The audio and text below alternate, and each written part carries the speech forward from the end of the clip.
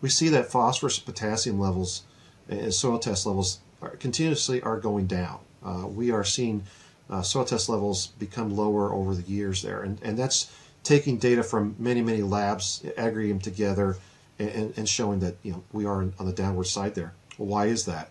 Well, we have better yielding crops. I mean, we can see that on a year-to-year basis. Again, this is from United States data, but corn yields are increasing 1.8, 1.9 bushels an acre every year on average.